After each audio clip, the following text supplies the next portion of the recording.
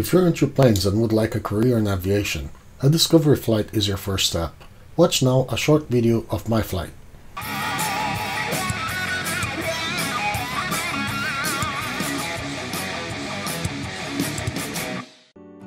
The first 30 minutes we went through ground training, where pre-flight actions are discussed to mitigate risk, and those included verifying the required documentation, the trainer and trainee state of health, the current weather, airport environments and runways, any external pressures, and state of the plane. Want to try to alleviate or mitigate risk as much as possible. Correct. And that's ultimately the purpose of the pre-flight procedure that we're going through. This is our airplane, 75754. That's a beauty. A 1978 Cessna Skyhawk 100N model, prefix N75754, was a lot of fun to pilot and ride. As we go to the inspection, we check the fuel, the oil, the connection of the controls to the aileron, rudders, stabilator, wheels and brakes, and everything else from the outside.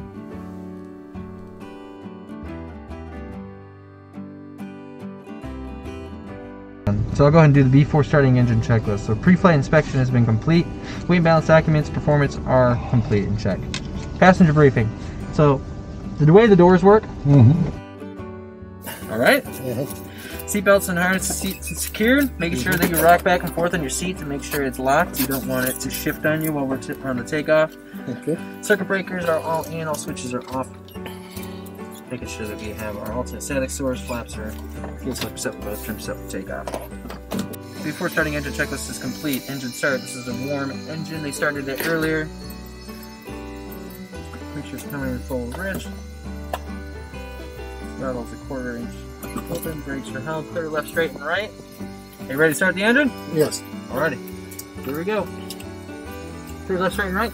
Clear, prep!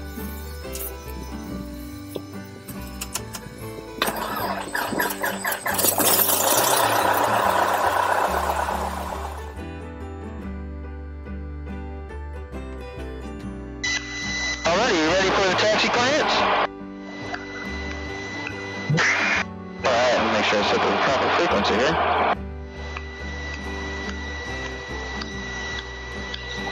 Alright, the way it's going to sound is I'm going to ask, I'm going to say who I am, where we are, and what we want to do. Well, it's going to sound a little bit like this. Full flight ground, Skyhawk 75754 is on the signature ramp requesting taxi to runway 26 for a northwestbound departure, a short discovery flight today with information like Skyhawk 75754, foot and county ground, runway 26, taxi via Bravo Golf, India. Taxi runway 26 via Bravo Golf, India, Skyhawk 75754. Alright, so you gave us Bravo Golf in India.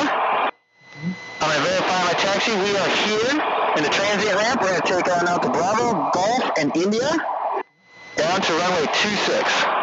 Very good. All right, clear left, straight, and right.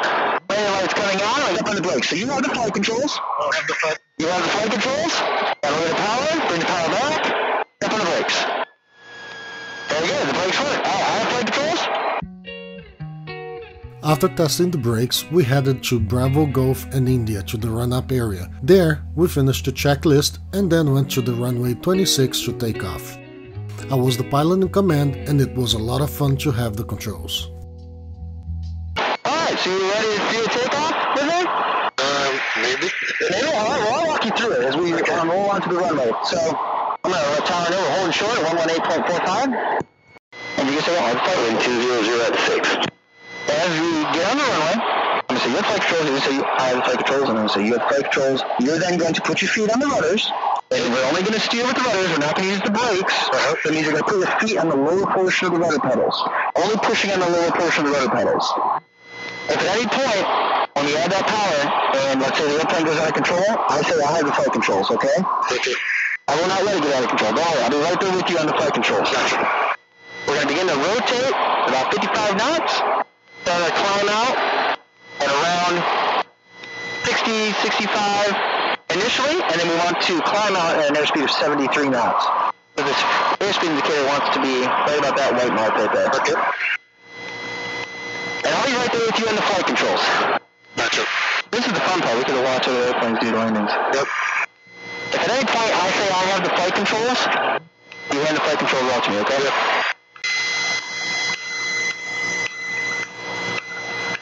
It takes a minute. Scott, 754, right turn approved, runway 26, clear for takeoff. Right turn approved, clear for takeoff, runway 26, Scott, 75754. All right, as we're adding on now, I'm letting off the brakes, I'm only steering with the right pedal. Runway 26 on the plate, runway 26 on the sign. Clearing our funnel, making sure there's no traffic that's unannounced on the funnel. We see the winds right now, so the little wind track is kind of hanging there. That means the winds are calm right now. This is good, but that doesn't mean that they won't be once we take off. Skyhawk 7. We're taxiing out here under the runway, and I kind of slowly bring it on down. Sky 9 Romeo Lima. 9 Romeo Lima, clear the runway. This frequency, have a good day. I'm going to use this little screen here. We're on the center line for runway 26. You have the flight controls? I have the flight controls. You have the flight controls. So go ahead and put your toes on the brakes for a second to hold the brakes. Add some power until it gets up to 1700 RPMs. Push power in. Very good. A little more, a little more, a little more. Temperature pressures are good in the green. We're going to let off the brakes. You're going to need a little bit of right rudder. Put your hand on the yoke and your other hand on the throttle. Your left hand on the throttle. Now push in full power all the way in. Push it all in, all in, all in. Go, there we go. Alright, maintain that center line with that rudder. Airspeed is aligned. A little bit more right rudder there. Maintain that center line. There we are. As we continue to rotate, keeping that air on to the wind. 50,000 out. Set that rotation. Hold that nose up. There you go. Keeping that nose on up. Hold this pitch right here. And coming off. Keeping that hand on the throttle. You always want to keep that hand on the throttle. Pitch the nose down just a little bit here. You don't want to pitch too much, or else we're going to essentially start. The nose right on here. I want to use a little bit of trim here to help us out. The trim will help alleviate how much pressure we need to have on the yoke. We're just flying out. We're finding an object off the nose of the airplane. We're going to fly to it. You see how much ground is out above the nose right now? We don't want that much ground. Let's pull the nose, let's pull that elevator back just a little bit. Not that much, maybe a little less. We want to roll the wings up. See the airplane back to left? Bring the wings low with the just like that. Very good. All right. Now we're 1,300 feet. We're going to make a right turn. How do we make a right turn? Well, we roll it around. There you go. We roll into a turn. We always make sure we clear before we roll. So we're looking to the right. We're clear. Now start rolling level here. This is our northwest heading. Right about here. Good. We're our climb. Nose speed's kind of just kind of going down a little bit, so you push that nose forward a little bit. You ever try to slow down, you push that nose forward. We don't want to get too small that time. And the reason is we might accidentally stall. So we're going to keep this pitch attitude. Maybe pitch back just a little bit. A good pitch attitude for a climb, if I might show you. I'll show you real quick. You're showing the flight controls, I'm going to try to show you. A good pitch attitude is right about here. Then you can just barely see enough ground over the nose. That means we're climbing. Whenever you feel the wind kind of push you back and forward like that, don't let it do that. Whenever it pushes you to the left, control back to the right. If it pushes you to the right, control back to the left. Keep that horizon just at or above that nose. Okay, so we're 3,000 feet. We need to do our after takeoff checklist. That takeoff airspeed is the actually wild 73 knots currently. And the requirement right now is we're maintain 73. Flaps are up. Throttle is in full. And mixture is rich for over 3,000 feet. So one thing I know is kind of hard to think about right now, but just as much as you keep your foot in the gas in the car when you're driving a bus, you're going to the right. There you go, very good job. Positive control of the airplane. Just as much as you keep your foot in the gas in the car, you need to keep your hand on the throttle. So we're coming at 3,500. So let's just bring your right hand. Put your right hand on the right, so we can change group. You change the cruise side, 75754. Alright, so we just push that nose down because we want to maintain our altitude. The next 10 minutes we talked about how to control the plane, the relation between power and leveling it, the best way to turn when you use the rudder or ailerons or yaw. Even though I have some experience with being on the yoke with my brother as a passenger, this was a very educating experience. Ryan was a very good instructor and pilot, and I had a great time.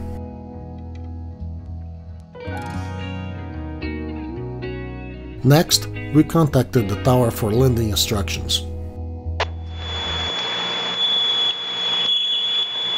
Alright, we're at altitude now, about 1,800 1,800 to 1,841 feet. We've been cleared to land runway 26. Once we get on the downwind, I'm going to run through what is called a before landing checklist. But you're going to laugh. You'll see what I'm saying. Runway 26 is actually this way. I'm entering onto the downwind because we follow the opposite direction of the runway initially to get ourselves set up for the pattern work. Going to go ahead and turn on my downwind. Here we are.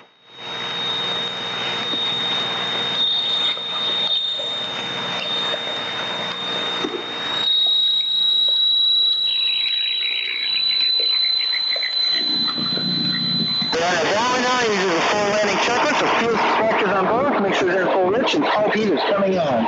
The winds are off all right, so I'm going to bring the aircraft to a little bit of prop to the right here. Get a little more power there. As on the beam, my touchdown point to be 1,000 foot markers. I'm bringing my power on back to 1,700 RPMs. Bring the flaps in, flaps in. Push that nose down to maintain a 75 knot descent. A little climb to the right here. Looking out my window to see where my runway's at. And it's off my right side. Maintaining about a 500 foot per minute descent at 75 knots. 70, 75, 1 minute.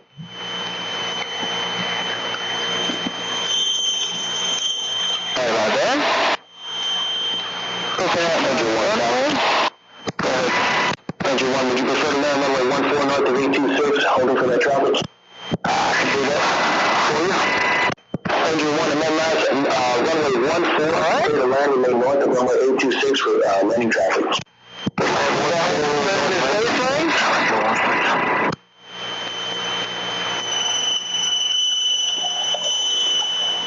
I'm pitching for 75 knots. Looking for my runway out here off my right wing. There it is. Flaps are coming in at 20.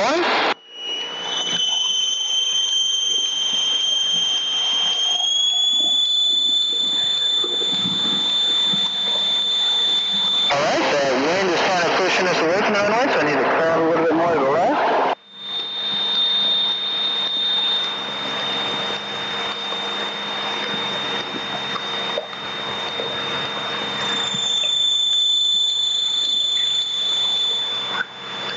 Clear high final, we're clear to land. Clear down the runway. Go ahead and turn on final.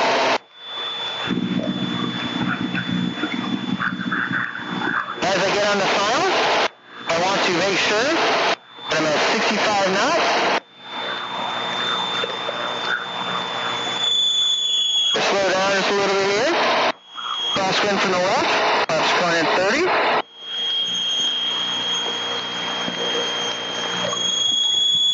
Maintaining that center line right down the runway. Wind 190 at 7.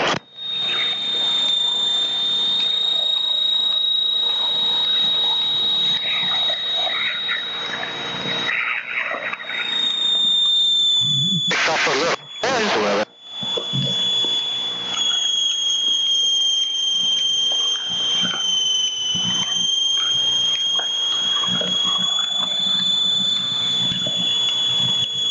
Landing is assured, flaps coming at 40.